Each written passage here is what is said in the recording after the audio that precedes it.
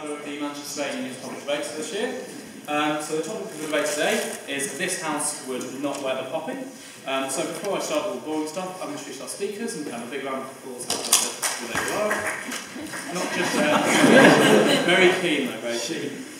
So on side proposition, speaking first, we have Maddy Fry, who's a freelance writer, journalist and author.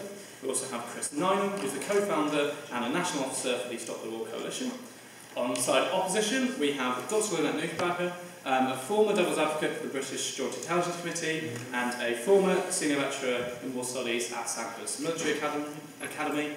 And joining her, we have our very own Conor Ardell, who's the externals officer for the Manchester State Union and is a second-year PP student. So, big round of applause for them.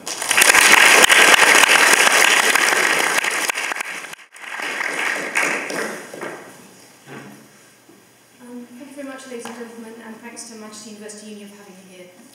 So what do I plan on saying to you today? Well, firstly, I'd like to talk about how I believe the original reasons behind Remembrance Day are gradually being eroded by their association with modern wars. Secondly, I wish to talk about how I believe being a soldier is not something heroic in itself. And thirdly, how we are straying dangerously close to using Remembrance Day as a means for promoting the idea of the absolute value of war, and why this sets a dangerous precedent. But first off, I'd like to draw a distinction between the personal right of the individual to wear the poppy versus the idea of making wearing the poppy a national obligation. As with any cause, the decision to wear it for many people is a deeply personal one. I would therefore never demand that someone else be forbidden from wearing it. What I want to argue stridently against, however, is the notion that wearing the poppy is somehow a measure of your decency as a human being, illustrated by the covert pressure for public figures, from newsreaders to politicians to actors, to wear it, combined with the massive advertising campaigns that we see every year whenever Remembrance Sunday rolls around. Other campaigns, such as pink ribbons for breast cancer and red ribbons for AIDS, do not have the same kind of publicity and are not enforced upon the public consciousness in the same way. The implication seems to be that you are not a true patriot unless you wear the poppy. As someone who does not wear one, this is a notion I resent quite a lot. My first reason for this is that I believe the original idea behind Remembrance Sunday is being eroded. The initial wearing of the red poppy in the 1920s, as I understand it, was meant to symbolise how Britain sent a generation of its young men off to die in droves, a deeply sad chapter in our history, that occurred not once, but twice with the outbreak of World War II. Although the poppy is now supposed to serve as a tribute to all fallen soldiers, the context of the two world wars were arguably different from those that have been fought since, in particular within the last 13 years. This is because, for one thing, the Second World War in many ways involved little choice but having to fight against the rise of fascist forces. The same cannot be said, I would argue, of Iraq and Afghanistan, which were highly politicised wars that many would argue were fought for morally dubious reasons, with many people still debating whether they were essential to the national security of anyone involved. Remembrance Sunday encourages us to honour and lionise the people who have done tours of Baghdad or Helmand province. However, I am not someone who believes those wars should have been waged in the first place, and therefore feel I cannot in good conscience express admiration for the people who fought in them. It is also often ignored that for the most part, although there were some who notably joined up willingly in the First World War, many of the men sent into battle in both World Wars were conscripted. This is linked to why there are war memorials in every city, town and village in this country, commemorating the people who perished in them. The people in both instances were ordinary men. They were teachers, postmen, shopkeepers. In every sense, they were our boys. Yet conscription no longer exists in Britain, and today's servicemen and women join up out of choice.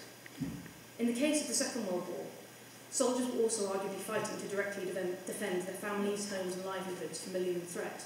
It was not an optional fight. Any enemies we face today, both real and imagined, I would argue are hardly comparable. As much as the government and the heads of the army would like us to think otherwise, I refuse to believe my freedoms were at stake in Iraq and Afghanistan. My right to a vote every 5 years was not being administered from Kandahar, and I doubt that getting rid of my right to express my opinion was particularly high on Stamps to do this. I therefore believe it is wrong to associate today's wars, to the extent that we do, with the events of 1914 and 1939. The second point I would like to discuss is that although I would still feel considerable pity for those families that prematurely lose a loved one serving in the armed forces, that is not the same as a belief that the military, and any wars they are involved in, are always unquestionably good. I personally would never ask anyone to kill or die on my behalf, particularly as the decision to maintain an army is one made by the state on behalf of everyone else, including those who would rather opt out. And while it is certainly true that it is politicians that make the wars, not soldiers, It is a condition of being in the army that you might be asked to kill and die, something that servicemen and women knowingly consent to when they sign up. This is not a secret. Therefore, if I do not respect or support what has happened in the majority of conflicts Britain has been involved with, at the very least in the last 13 years, then I refute the notion that I am meant to pledge unconditional support for those who decide to join the military on every Remembrance Day, not to mention the rest of the year. I have no doubt there are dedicated servicemen and women that do very heroic things. Yet the army fundamentally exists as a tool of the government. The kinds of sentimental nationalism we see on display, particularly on Remembrance Day, try to get us to pretend that everything the military does is self-sacrificing and aimed at helping people abroad who simply cannot help themselves, even if no humanitarian justification for conflict necessarily exists, and the army's activities are more about appeasing the self-serving whims of politicians and come at the expense of the stability and well-being of those in other countries. It would be comforting to believe that the British Armed Forces are forever engaged in the pseudo-Lord of the Rings-style struggle of good versus evil, where every foreign enemy is on a par with the Third Reich. Yet the reality is that such a view is a cynical smokescreen. For politicians, such displays also serve as a convenient distraction from the problems of the own borders, even more so in a time of recession and unpopular economic policies. Crucially, this also prevents us from asking why wars are fought at all. The danger inherent within this leads me on to the third point I would like to make. It is my belief that even when there are times when war might be necessary, by its very nature it is horrendous and traumatising for those involved. Examples of this abound, from the shattered homes of foreign civilians to the missing limbs and post-traumatic stress disorder of returning soldiers. We should acknowledge that, come to terms with it, and not glory in it. Soldiers, like many other paid professionals, might do a job that is at times unpleasant and some would argue necessary, and there are times when that should be acknowledged. While I have no problem with the funds from the Poppy Appeal being used to care for the wounded and the traumatised, I don't believe that wearing one should require us to believe that soldiers are heroes purely by default of position, which is why I believe the pressure for us to invite the military so unconditionally into our hearts and homes is dangerous.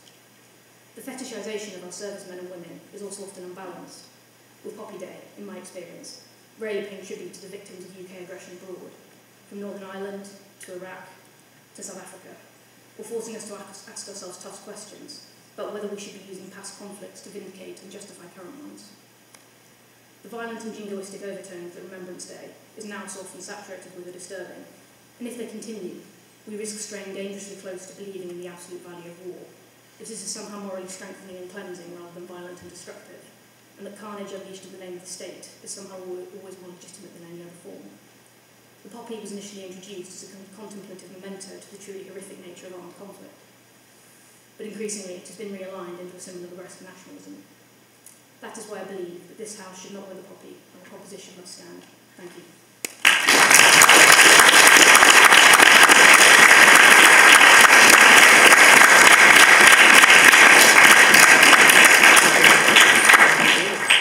Thank you very much, Maddy. I would like to invite Connor to open the place beside opposition.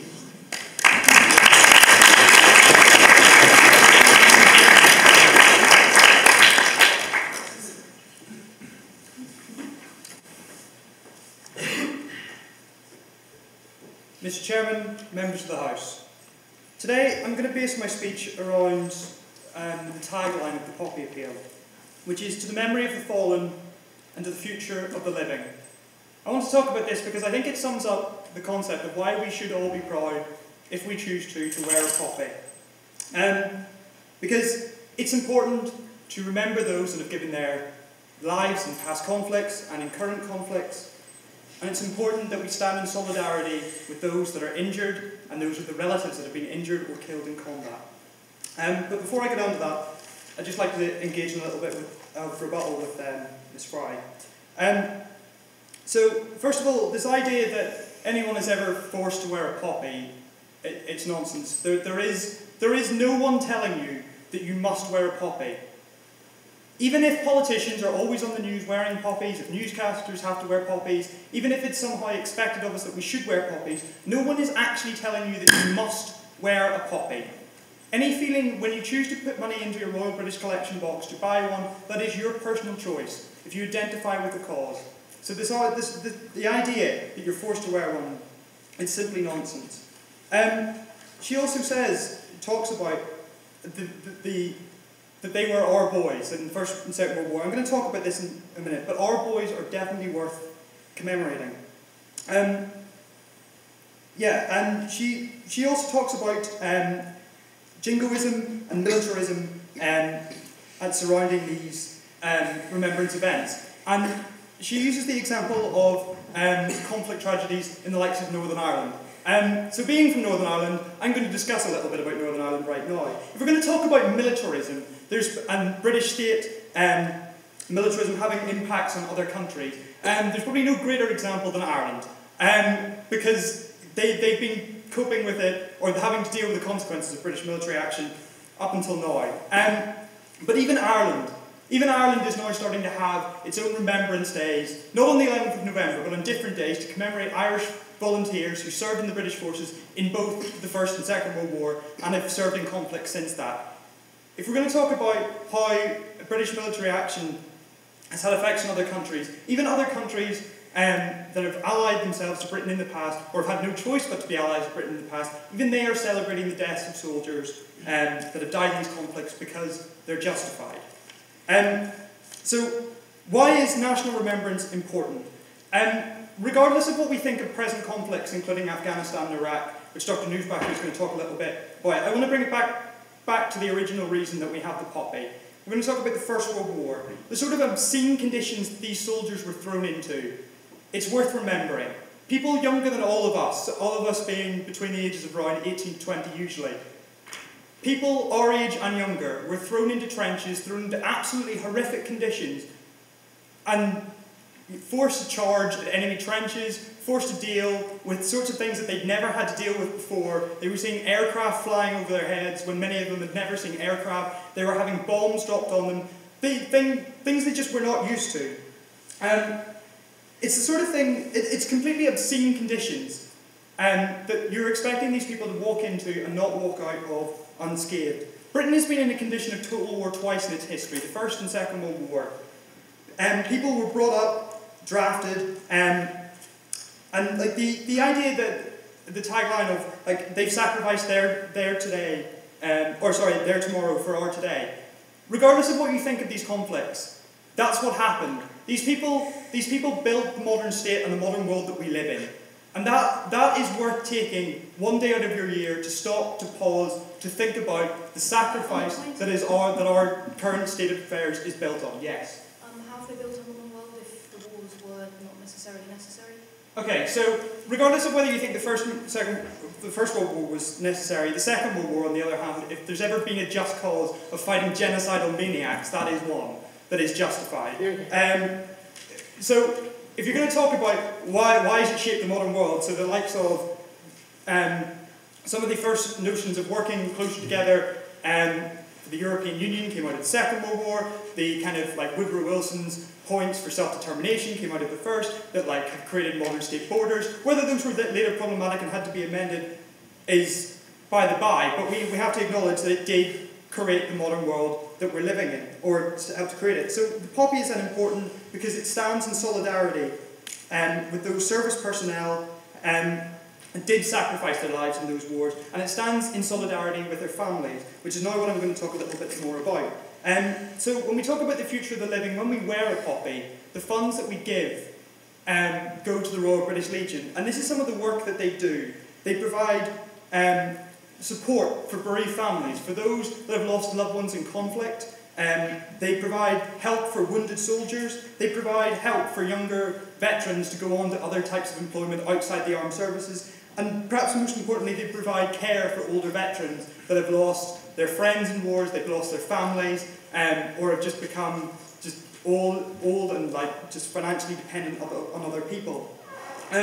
So when you wear a poppy, every year the Poppy of Peel raises around £40 million. That is a large amount of money, but the kind of work that it does is absolutely amazing. So it provides things like care homes, it provides programs like Battle Back, which provide military recovery programs, it provides Bravo 22 theatre company for helping with post-traumatic stress disorder, and these things are all incredibly relevant because considering that Help for Heroes estimates that out of the 200,000 personnel that we've sent to Afghanistan recently, about 75,000 of them will come back with either mental or physical disabilities. On that point? I mean, you're out of time. it is worth remembering that those people are going to come back, harmed by those conflicts, and so to stand in solidarity by wearing poppies and giving money to the Royal British Legion to help those people is important. And regardless of whether you think that, the government should be stepping in to do this, I mean, they're not. A recent Chavez report author, Professor Tim Briggs, has said that soldiers, despite the military covenant, are still having to jump through hoops on the NHS to get priority, and many are still falling through the safety net and are not battling back to recovery. Shame. So when we talk, the £40 million that people donate this year will help alleviate the pain and suffering of soldiers who have been wounded in combat, will help alleviate the suffering of their families who have been bereaved, and ultimately it reminds us to think and remember those that have died in past conflicts to build the modern world that we live in and enjoy. Thank you very much.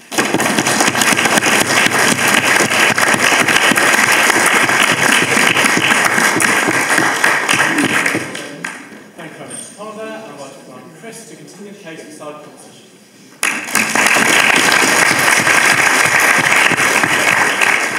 Thank you very much. Nice to see you all here.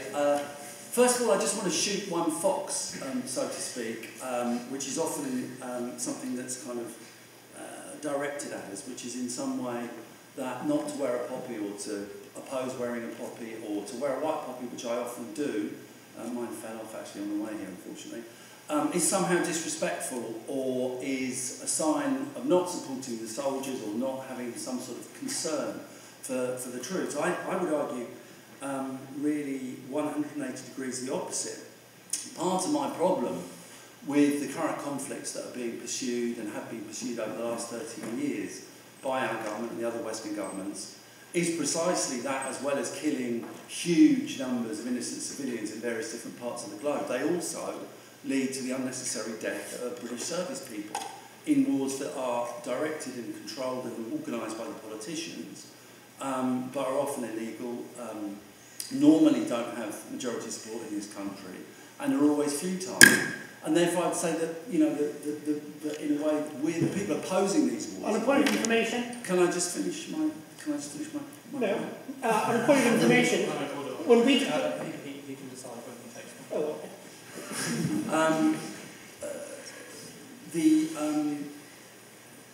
The question then is not one of remembrance itself. It's of how wars are remembered, how wars are interpreted, how the whole question of war in society is addressed.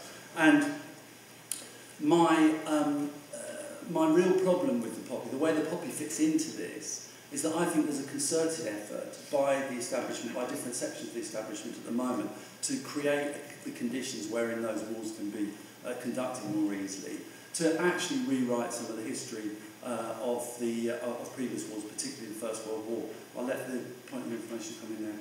You're very kind. Is it not true that when we declared war on Germany in 1939, we were conducting an illegal operation?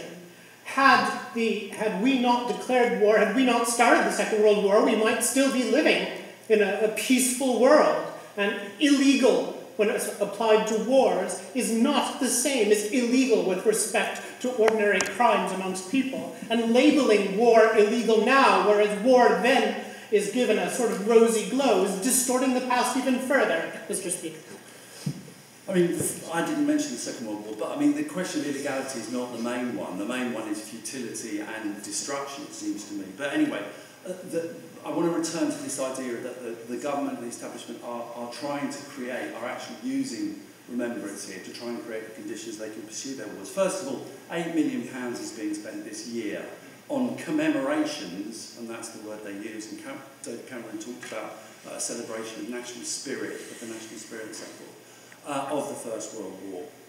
There is undoubtedly a concerted attempt to sort of revise the history of the First World War by academics, by journalists, Max Hastings, no, I'm going to continue, Jeremy Paxman, Sir Hugh Strawn, Michael Gove, Maria Miller, actually David Cameron himself. And this I find really quite unpleasant. There's an attempt to portray the carnage of World War I, where about 19 million people died across the world, as something that was justified in defence of liberal democracy. And I think the increasing kind of campaign around the poppies is part of this general attempt to rehabilitate militarism. By the way, an attempt to rehabilitate militarism as a consequence of the disasters of Afghanistan and Iraq that I think even our rulers understand were terrible. That's why they're spending all this money to do it in the first place. And I'm going to continue. You know, the whole thing around the poppies is, as I say, is I think undeniably part of that. And there is a huge amount of pressure. I mean, on the buses in London, I don't know about in Manchester, but there's a Joanna Lumley tape that plays every couple of minutes saying, get your poppies from, you know, so-and-so. I mean, journalists are actually told by their employers that they have to wear poppies on. The BBC sends them to their foreign correspondents around the world, and basically you have to wear them. And if you don't wear them, you get a number of journalists have reported getting hate mail and getting serious... Point of information, Mr. Speaker. Is it not true that the BBC raises money for many worthy causes through many appeals, and the poppy appeal is merely one of them, and raising money for disabled ex-service people on our national network is surely a good use of licensed fee payers' time, and bears no worse a connotation than the many other worthy charities that the BBC gives their time to? I'm not aware that they force all their presenters to support any other cause. Perhaps they should, sir. I think you need to stop interrupting me now, actually. Okay, does this matter? Now, it seems to me that it is quite important, actually, because I think that the people sort of organising at the top this campaign of remembrance, this campaign of rewriting of history, and the poppy campaign, are actually the same people who are pushing for, and have been pushing over the last number of years, for various foreign wars. And they're still at it. David Cameron brought Parliament back last summer to try and start the bombing of Syria. He came back again to Parliament this year, as we know, and managed to push through the third attack on Iraq in the last 25 years. The fourth foreign war that major foreign war that Britain has been involved in 13 years. And I think these wars have caused absolute carnage and mayhem in large parts of Central Asia and the Middle East. And if you look at the world now, it's an immeasurably more dangerous, more volatile place than it was back in 2001, with terrorism spreading on an arc from Central Asia through the Middle East into Africa, and this is the direct result of these wars. And so therefore, although clearly talking about the poppy and taking position on the poppy is not the main part of that campaign, the main thing is to, I believe, is for the anti-war movement to put clear arguments as to why the wars shouldn't be pursued. Nevertheless, I think it's not just a question of argument. The government, the media, the establishment in general, they try and manipulate popular sentiment. They try and create a certain atmosphere in society, which is also another way of promoting their policies. So I believe the promotion of the poppy is part of a sanitisation of war, a blurring of the distinction between sympathy for the troops and support for foreign aggression, and part of an attempt to kind of reassess and rewrite history. And that's why I think it's important that people who value peace and progress actually don't wear the poppy, and if possible wear the white one. Thanks.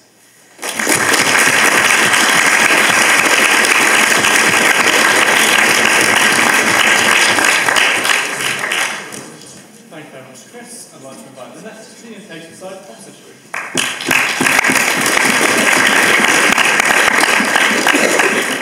Thank you, Mr. Speaker.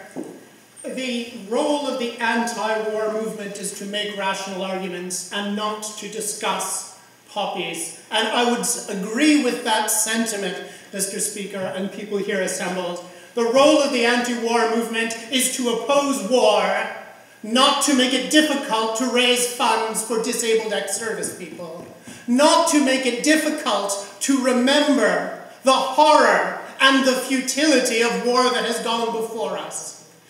The first poppies after the First World War were bought at Wanamaker's department store in Philadelphia, and they were worn by Americans in 1919. The Americans did not retain the custom of wearing the poppy. The Americans forgot what war meant in the First World War. And I would suggest to you that the millions of dollars that are devoted, to making war look good on our television and film screens from America, against which £8 million spent on Remembrance is a pittance. 80 million, it's still a pittance. It's the cost of one Hollywood blockbuster. One. And instead, the Americans let the custom fall by the wayside, whereas in the British Commonwealth, the poppy was taken up and retained in Britain, Canada, and Australia. And it meant that there was clear remembrance in 1937, 38, and 39 of what war would mean. A robust anti-war movement that ensured that we did not become involved in the Second World War until the last possible moment. What does war do? I am under no illusions. What have recent wars done? I am under no illusions. I have taken my own soldiers to war. I have seen my own students go off to war, and I have gone to their funerals. I know what happens in war. And I can tell you that if we did not have a means within our culture to force us once a year, only once a year, to remember horror at the thought of war, then the feeling that you get when you stand at a remembrance service with your poppy or without it. With your poppy or without it. When you stand at a remembrance service and reflect upon those who died. Did they die for a good cause? My great-grandfather went to fight the First World War. He fought to keep Transylvania Hungarian. Didn't work either. He fought for his emperor and didn't even live through the war. Who was a silly old bastard, Franz Josef, who gave his wife gonorrhea. I am not here to tell you that war is anything more than a continuation of government policy, brutal way of doing business that countries feel sometimes they must resort to. I'm not here to glorify war, but I'm here to tell you that the dignified, gentle way that we in the British Commonwealth choose to remember those who went before. Go on. A couple of years ago, going up the escalator in London, I had to watch Helen Mirren telling me that soldiers are our real stars. I don't think that's dignified. I think it's crass and slightly... It is crass. It's very when I pick up the Sun and I see soldiers referred to as heroes by default, I'm appalled. But it is not the humble field poppy that makes that claim. It is Rupert Murdoch who makes that claim. It is the humble poppy. This is a Canadian one from the Royal Canadian Legion. They're a little bit more durable than the British ones. I've got a British one on my coat. I made both donations. It is not the poppy that makes that claim. What does the poppy say? It was a graduate of the University of Toronto, John McCrae, who wrote Flanders Fields. And John McCrae, an army doctor, inspired when he had to bury one of his comrades in the Royal Canadian Horse Artillery. When John McCrae, a graduate of the University of Toronto, or the Manchester of the West... On that point... Go on. The poppy is a plant, it's not sentient, I don't think it says anything. Oh, for goodness sake. Symbols, madam. Symbols speak for us. I wear this poppy not because I'm interested in botany, madam. I wear this poppy...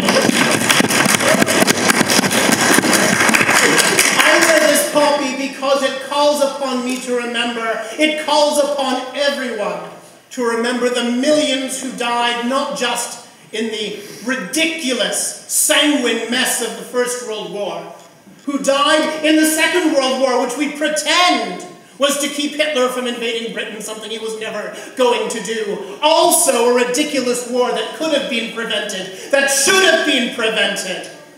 I remember Paul Mervis, officer cadet when I knew him, went off and died in Afghanistan as a captain in a war which I think was pointless. The war in Afghanistan, I think, has done us no good. And the nonsense that our ministers said about protecting the streets of Britain by fighting in Afghanistan, rubbish!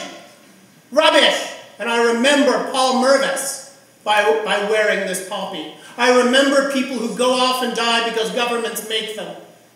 And this reminds me that yes, when an anti-war group tells us that we must think before we fight, we must not go and fight a war just because our allies think it's a good idea, just because we think that surgical bombing or some similar rubbish is going to give us what we need by way of a policy objective. This reminds us that we pay, not boys and girls, that our young men and women pay for that with their lives. Is that my time up? I beg you to oppose tonight.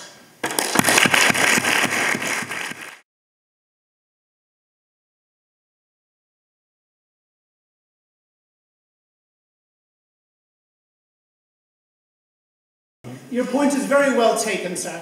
Once upon a time, a relative gave me and my ex Livestrong wristbands, yellow wristbands, and they had to do with Lance Armstrong and his getting over cancer and things like that. And I said, what do they say? And the relative was unable to tell me. Similarly, what does a pink breast cancer ribbon say? Somebody tried to get my mother to give a donation for one. At the time she was dying of pancreatic cancer. And they said, would you take one of these? It's for cancer. And she said, no thanks, I've already got cancer. The idea that a ribbon and what does a ribbon say about cancer? Does it say, I gave money? Yes, I suppose it does. Does it say, I think cancer is bad? Wow! Now that's a tough statement, that's a bold statement to make. So you're right. When we take a simple symbol, we have to take with it all of the baggage that comes with it, and we have to be prepared to make a reasonable statement. The semiotics have got to be rich, they've got to be meaningful, and we must beware. We must beware of saying too much with our symbols. What does the poppy say? Ophelia says in Hamlet, she says, there's rosemary, that's for remembrance. And when we take a simple flower and wear it for Remembrance Sunday, Remembrance Day we call it in Canada, it's always on the 11th, not on a Sunday, because we don't have quite as much Christian baggage in Canada. On Remembrance Day we wear a poppy for remembrance, and that's what it means. And what does it mean to me when I know that the BBC will not let you go in front of a camera before the 11th of November without a poppy on? They will forcibly stick it on you. You're absolutely right. Absolutely brutal about it. And you're lucky if you're wearing your white poppy, if they don't pin it right on top of your white poppy. What does that say to me? That says to me that the BBC needs sorting out. The BBC Trust needs to think hard about how they make their statements. Because yes, it is a worthy charity, but forcing people to make a statement is ridiculous. But what do I say when I wear this? What does anybody say? Remembrance. Remember. That's what it means. Thank you. Okay, so I think Dr. Newsberger has pretty much covered why the symbol of the poppy is rather important. It does symbolise standing in solidarity with injured service personnel and standing in solidarity with their families and actually remembering about the human sacrifice that takes place within war. In terms of what was directed at me of whether or not we're forced to wear the poppy, I'm very happy to go away and read that book. I haven't read it, so I can't argue the dynamics effectively, but I would say that there are people in this room that are not wearing poppies, there are people in this room that are wearing poppies, there are people in this room who will wear poppies, and people in this room who will not go and wear poppies. All of those positions are equally fine. No one ever tells you, people may say that you should wear poppies, but no one, except maybe the BBC, and I don't necessarily agree with that either, force you to wear a poppy. And I think that is the point, that it is a willing remembrance of people that have died or been injured in war. And maybe the reason that the poppy has become so widespread is that you have to remember that when they became popular after the First and Second World War, there wasn't a single family or a community or village that was left untouched by those wars, that every single family was affected by those wars, and that's why they wore poppies in remembrance of their loved ones and other members of their community that died in those wars. And I think the same can still stand today, that nearly everyone will have maybe personal reasons for wearing the poppy, that they probably know someone who's been in the armed forces or has been injured in some kind of conflict, and for those personal reasons they probably still want to wear the poppy, but other people who may not have those reasons may still feel that they want to wear the poppy to remember those that have given their lives in past conflicts. Thank you. Here, I agree with you. I mean, the fact that when Jon Snow basically said that he wasn't going to wear one, that became a national issue, or that became a story, I think speaks volumes about how we view the poppy, and the fact that, at the very least, for journalists it is an obligation. And also, I mean, I was in a debate this morning about it, and the abuse you get just for saying you don't want to wear one when we live in a democracy, so I'm told. And this clearly, yes, okay, there may not be somebody pinning one on my chest when I walk down the street, but the covert pressure to wear one is still enormous, more than any other campaign. And that I certainly agree that I think we do let symbols speak for us too much. They can be very helpful, certainly. But the trouble is that the meanings of symbols, I think, can change over time, and they can be co-opted, and they can be co-opted and hijacked by people with not always the best intentions, and I do believe that's what's happening with the red poppy. Chris? Yeah, and I think when you want to, if you want to try and disentangle the impact of a symbol, you have to look at who's promoting it and how it's being promoted. And here you do have a situation where all the top politicians, all the civil servants, all the people in the military, the MOD, and right across the media, without exception, they are really, you know, putting this stuff out there. I mean, with the kind of intensity that I can't think, you know, what else matches it. And you have to say, why are they doing that? Why are they spending this money? What's this all about? And it seems, I mean, this isn't, by the way, something that's always happened. I mean, there's always been Remembrance Day, but this sort of level of intensity around the kind of public promotion of the poppy and the attendant kind of rigmarole is something relatively new. And I think we've got to be, you know, I mean, Lynette seems to agree with us on almost everything, and is rightly sceptical about the media and about the wars and all these things, but somehow suspends her scepticism when it comes to this one question of the poppy. It seems to me you have to see this in a wider context, and this is about a serious attempt, a conscious attempt to make wars fightable. Thank you.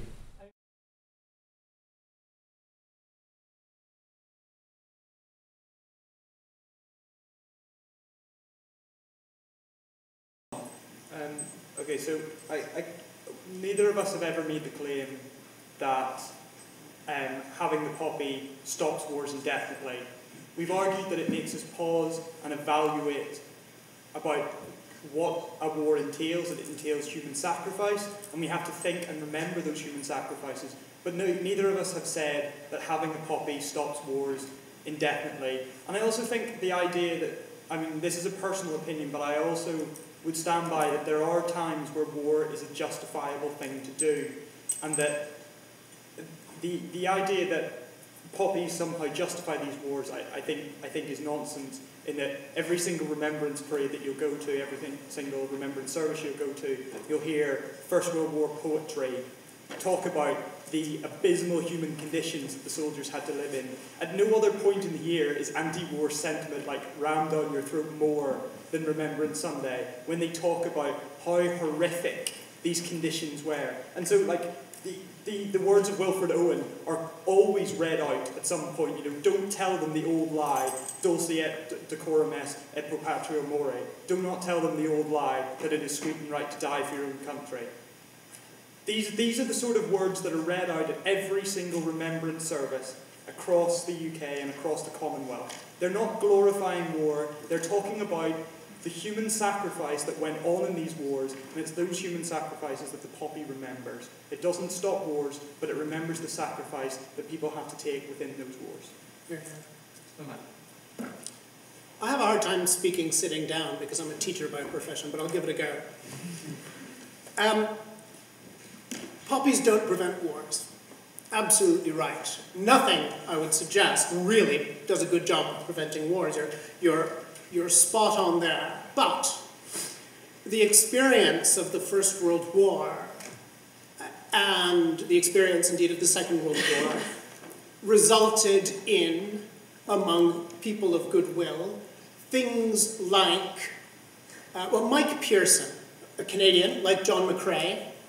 Mike Pearson he experienced the First World War. He was a war correspondent in the Second World War. He became Prime Minister of Canada after he was the Foreign Minister of Canada. He pretty much single-handedly invented United Nations peacekeeping. And that was based upon his goodwill and his experience of war and what it meant. So, will we prevent wars by remembering the reality of war, by forcing ourselves out of the Hollywood version of war, by forcing ourselves in solemn services, which I would not call rigmarole, in solemn services where we think in silence upon those who gave their tomorrow for our today, however misguided the campaign may have been. That doesn't stop war. But I would suggest that not remembering, but not doing all of those things will make it more likely that we fight war. And it is therefore incumbent upon us, whether or not we choose to show a symbol of remembrance, and some people are capable of mourning without the symbol of mourning. Some people do not need to wear black to a funeral in order to mourn. I can understand that. But if we don't remember, if all that we have left is the narrative of heroism, then we'll lack something. And is there something noble about dying for your country? The old lie, dulce et decorum est pro patria mori. Indeed, at Sandhurst in the chapel, you can see where it's still, from the First World War, painted up on the wall, although the chapel no longer faces in that direction.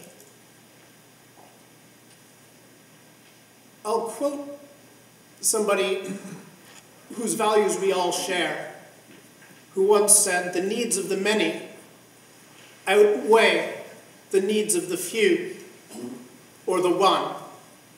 Remember." And who was that? Mr. Spock. Mr. Spock, whose values we all share, made the point that the needs of the many must sometimes take precedence. So I do not dismiss the idea that there is something in giving your all for other people, to help other people, that there is room for heroism when appropriately applied. Yeah, I mean, it's a false polarisation to say, on the one hand, it's about remembering or not remembering. I'm very much for not just remembering, but understanding the past and understanding history, and that's what's important. It seems to me that the current sort of media stroke government kind of campaign is actually militates against understanding and against a real engagement with what happened and a serious debate about whether it should have happened. And I'll give you some examples. I mean, by the way, when I see someone wearing the red poppy, it's not that I immediately think that, there's someone who's pro-war. I don't think that at all. I think people do wear it for all sorts of different reasons, and probably mainly for reasons of, total respect and so forth. It's a question of how that image is being manipulated, and I think it is being manipulated. I'll give you, as I say, a couple of examples. I mean, never again is not a phrase that you will see in any of the official celebrations. In fact, there's two words that they would absolutely rule out of being, because it's not, clearly it's not what they believe. They want to do it again, and they keep doing it again. So that is not a phrase you'll be hearing, nor will you be hearing Wilfred Owen's poetry. In fact, Maria Miller the ex-culture secretary, who was very involved in the setting up of the commemorations for World War I, mounted a big personal campaign against the poets and the playwrights, who she implied were oversensitive to suffering and therefore unable to give a real evaluation of the war. And finally, I mean, the clearest point, and the one that I think unambiguously proves that unfortunately, the British Legion, whatever their values may be, whatever their virtues may be, is conducting a propaganda campaign. They have asked Joss Stone to sing a song on Remembrance Day, which is going to be a big single, and it is the Green Fields of France, which is a famous anti-war song. You probably know it. It's an anti-war song by a guy called Eric Vogel. They have omitted the final verse of the song, because the final verse is entirely about the futility of war. So, I mean, that is, which there's a big campaign about, and tens of thousands of people have signed a petition about it. So, you know, I mean, that's not an accident. There is an attempt to manipulate the situation, to present a particular, and basically a favourable view of war here. There's no question about it. And the question is, you know, are we going to oppose that? Are we going to try and stand up against that? What is a kind of a propaganda operation, whatever else it may be? It has a strong element of propaganda, and I think you know, if we're serious about the issues, then I think we have to. Yeah, the latest point I seem to remember was you were saying poppies don't actually encourage us to remember. It's more about encouraging this idea that actually conflict is noble, as I understand it. I think this is truly to add to Chris's point, things like the military wives choir and the poppy girls and things like that. I mean, I'm sure they're very well intentioned, but it's just, I think the thing I object to is there's never any mention of the people that die at the hands of British soldiers, and two, we're encouraged to love soldiers as though they're our own family members, but we're never sort of really told why. And there's never any questioning. It never comes with any question of why they're fighting and why until very recently they were fighting for so long. And I think this is why there is an agenda behind the poppy campaign of just love the military, full stop. But don't ask what they're doing, why they're doing, should they be doing it, why do we have the military? And those are tough questions we need to ask ourselves, and I don't think the poppy is helping us to reflect on that at all. Thank you.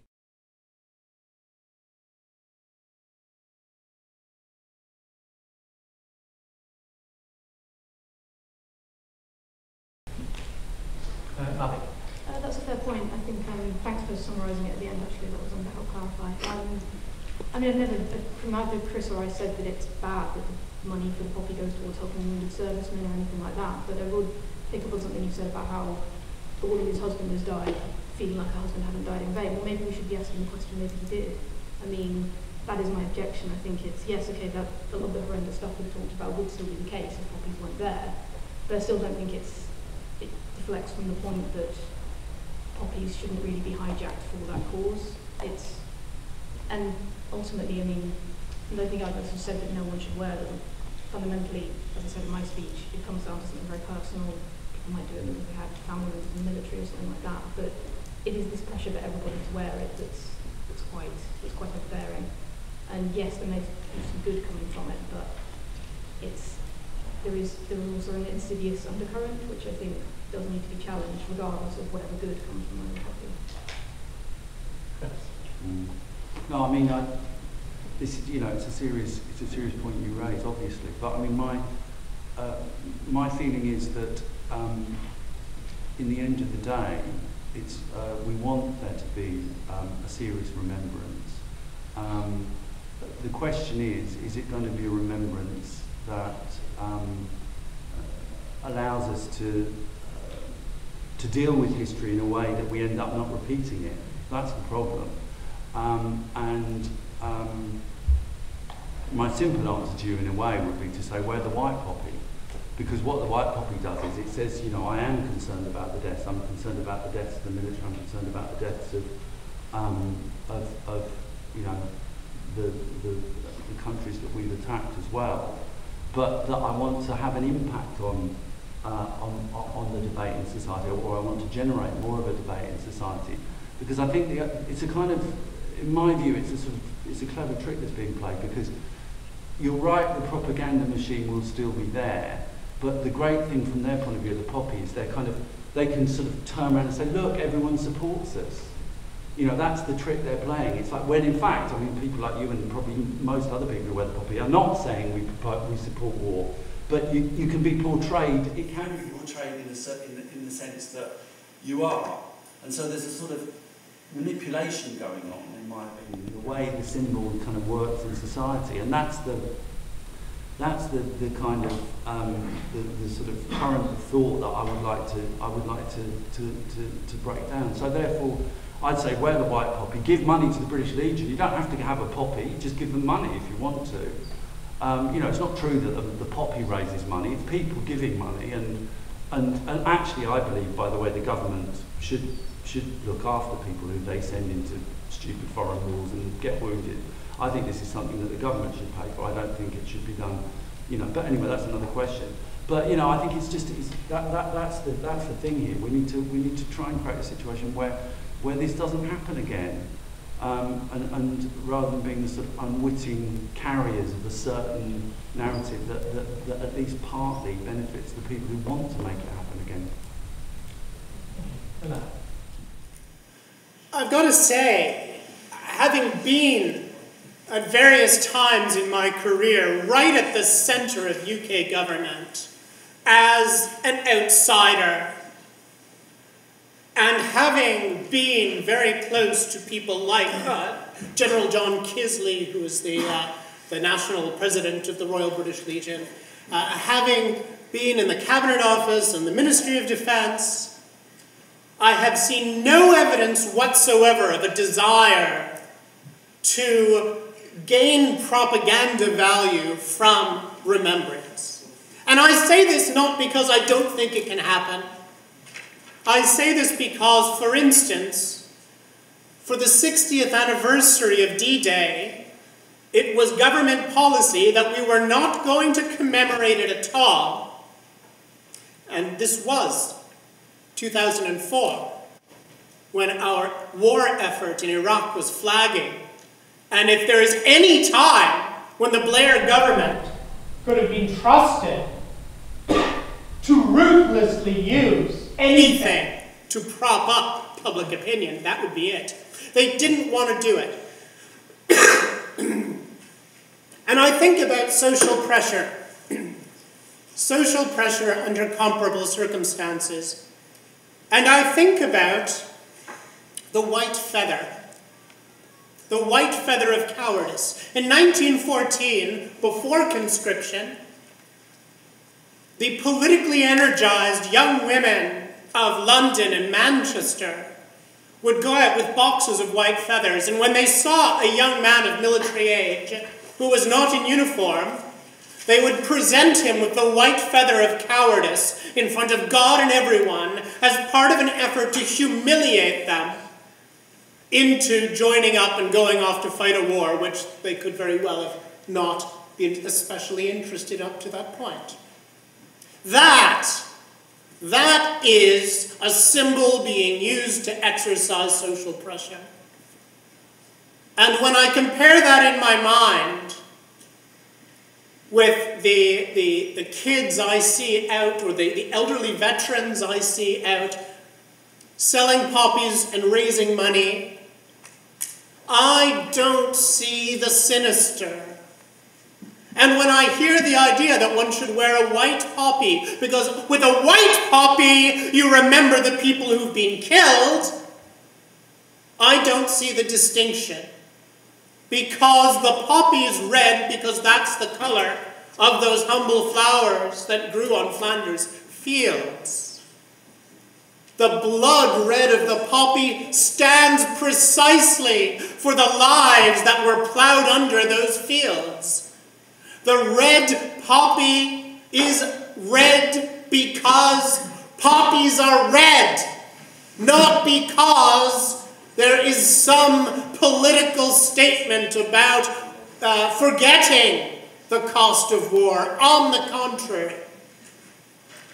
And in those solemn remembrance services that we finally did see in 2004 for D-Day, and that we will see this weekend and the following weekend, because all of the services don't fit in at the cenotaph, we are going to see people standing in silence and remembering those who were killed, and not just Tommy Atkins, the British soldier who was killed, but my great-granddad's cousin who was shot off his horse at the Battle of who the hell knows, fighting against, God help us, the Romanians. We'll remember all of them, because that's what Remembrance is about. So, unfortunately, I haven't been in the heart of government yet. So I can't say with any defining, but I'll take Dr. Newsbacker's word for it that there probably isn't any sort of magic trick going on here that they're promoting militarism. I think what we have to see is that I'm an officer cadet with the University's Officers Training Corps, and previous to that I've been in the Army Cadet Force as well. But one of the things that you're taught about the military and about army life is that when you're fighting, you're not fighting for king and country, you're not fighting for God and Ulster, where I'm from. You're not fighting for these sorts of concepts. You're fighting for the guy beside you. That you're fighting with him, that you're covering his back and he's covering yours. So the reason that soldiers are out there collecting money for poppies is not because they want you to get behind them, because they want you to support them going off to Afghanistan or Iraq. The reason they're out there collecting is because they see it as part of their job to stand with their comrades that have been injured or killed in war, and the Royal British Legion supports those people. And that's what they see that they are doing. They don't see it as promoting militarism or promoting the army. They see it as standing in solidarity with the troops that have been injured. So the idea that Chris has put towards us, so what are they up to? What are the MOD up to? I think what the MOD are up to are supporting soldiers. And regardless of whether you think that the government should plough more resources into military funding, their answer of yes, they should give more money to funding the NHS so that we can fund soldiers through better treatment.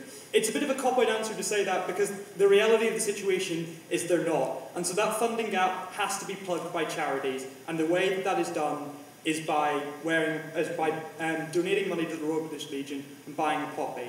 And so when we're encouraged to buy the white poppy, what we have to remember is that the white poppy's funds don't go to soldiers. They don't go to bereaved families, they don't go to injured soldiers, they go into the Peace Pledge Union's administration funds to keep creating white poppy so they can put their educational resources across. That's not helping wounded soldiers, that's not helping bereaved families, that's not helping elderly veterans. If you really want to stand in solidarity with them, you don't wear a white poppy, you donate to the Royal British Legion and you wear a red poppy. Yeah.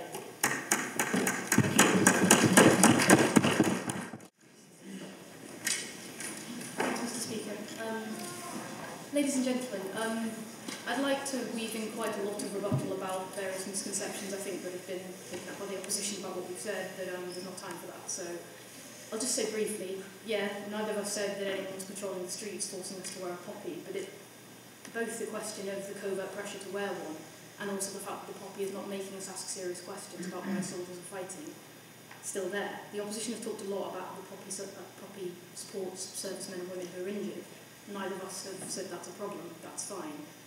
But the problem we both have is what the poppy is being used for alongside that. And today the proposition has talked about how the original sentiment behind Remembrance Day has been eroded by the way that something that was meant to be a symbol of the horrendous nature of war, never again, lest we forget, is being used now to justify arrogant jingoism. And I have no objection to remembering the ordinary men who perished in the First and Second World Wars. And women. And would like to be able to wear the poppy proudly. But too often I feel it is used to venerate and unquestioningly lionise today's servicemen and women without posing difficult questions about why they are fighting and whether the conflicts in which they are fighting are justifiable, and that is something the opposition have not really addressed. And we've talked about how the two world wars involved descriptions of the soldiers involved, whereas today's servicemen and women into the military have a choice, a decision that we are under no obligation to blindly respect if the wars soldiers are deployed in and not considered right or just. and we have discussed how the Second World War was about the direct defence of homes and livelihoods, and was therefore a hard conflict to avoid. That's been broadly agreed on in this debate. But the same cannot be said of more recent ones, any that were morally suspect in their origins, and have also resulted in what many now feel was a pointless amount of bloodshed and destruction. And we have furthermore discussed how the poppy is used as a means of encouraging us to love the armed forces unconditionally, without any detail about what exactly we should be grateful for, and very little mention of the people who have died at the hands of British aggression now and in previous conflicts. And if this continues, the original point of Remembrance Day risks being permanently forgotten, and that is why this House continues to not wear the poppy. Thank you.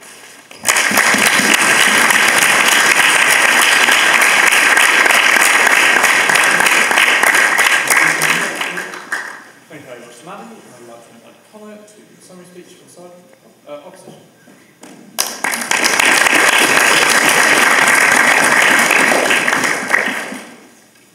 Mr. Chairman, members of the House, I'm going to answer this point about why are soldiers worth remembering. So yes, it is true that today there is no longer conscription, that people voluntarily sign up to be part of the armed forces.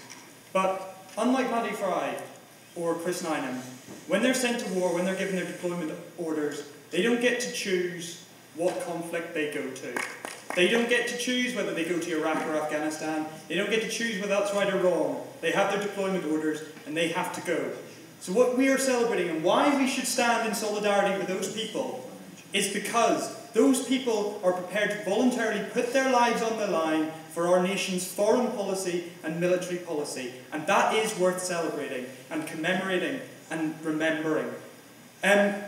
So I've already explained to you in that last question that when the military are collecting money, it's not that they're trying to encourage people to be jingoistic or support militarism. They see it as an extension of their duty to help their comrades, to help bereaved families. They see it as part of that. They see it as being part of the military family that they are a part of. That's how they see it. They don't see it as pressing agenda. And as Dr. Newsbacher has already said, during the 60th anniversary of D-Day, the British government chose not to celebrate it because they didn't want to put the historical context and the sacrifice of the people that had landed at D-Day against the anti-war feeling of the Iraq War. So I've explained to you in my speech that the work that the Royal British Legion does, it provides care homes, provides help for bereaved families, provides physical training for those who have had their limbs blown off by roadside bombs. That's the kind of thing that you're supporting by buying a poppy. Those are the kind of projects that you're supporting. And if you're going to talk about standing in solidarity, then it is right to wear a poppy. Thank you.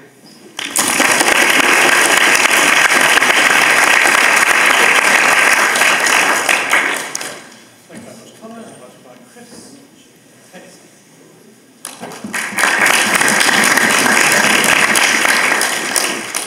Yeah, I mean, if anyone's in any doubt about the kind of level of deliberation going on inside the establishment circles, then you should consider the fact that the Ministry of Defence published a report in 2012 which went through in detail how they were very concerned about a crisis of credibility in the public about the armed forces.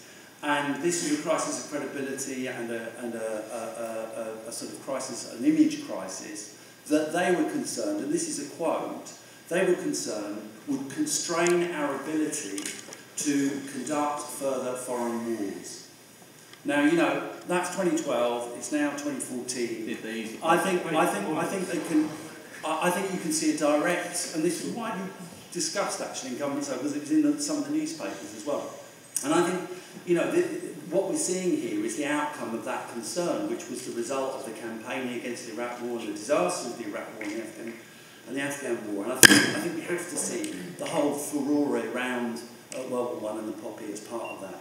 The question really, the bottom line question here, it's not a sort of passive thing about who wears what and so on. And as I say, none of us are saying that I'd criticise anyone for wearing a red poppy. But there is a sort of more active question, which is whether people in society want to spend some of their time campaigning against what I believe has been an absolute catastrophe in terms of British foreign policy in the last 13 years. And one element, just one tiny element of that campaign is saying no to this particular operation, I think, and actually standing up and saying, you know, I'm not criticising people who wear the red poppy, but I want to either not wear one or wear the white poppy to say something different, to say that something's gone very, very wrong under Tony Blair, under Gordon Brown, under David Cameron, that what's been done in the Middle East, in Afghanistan, and elsewhere has been disastrous. And I think the more people that actually say, we're not going to allow this to happen, the better. And I think this debate needs to be seen in that context.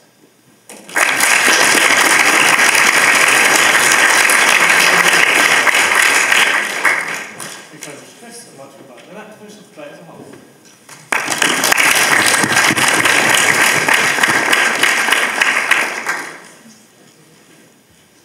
In Flanders fields the poppies blow, between the crosses row on row that mark our place, and in the sky the larks still bravely singing fly, scarce heard amid the guns below. We are the dead. Short days ago we lived, felt dawn, saw sunset glow, loved and were loved, and now we lie in Flanders fields. Thus far, I've never had trouble, apart from being touched by the horror of what McCrae described, based on only the first year of that horrible war. But he goes on. Take up our quarrel with the foe. To you, from failing hands we throw the torch, be yours to hold it high. If ye break faith, with us who die, we shall not sleep, though poppies grow in Flanders fields. That I have problems with. And I've thought about it a great deal. Take up our quarrel with the foe. That's, of course, my great-granddaddy's talking about. Take up our, keep on fighting, is what he's saying. I have a huge problem with that. Because had either side decided to walk away in 1915, perhaps a great deal of that bloodshed could have been prevented. And I'll tell you what my answer is. It's not for me to criticize that army doctor who was also killed in the war, or his comrades, what they thought, the kind of propaganda they'd absorbed that led them to volunteer. There were no conscripts in 1915 in the British Army or the British Empire's armies. It's not about us. It's not about what we think. It's about them. And it's important for us to remember them. And therefore, I beg you to walk out that door when this debate is over. And there's a little poppy stand there. If you haven't got one, get yourself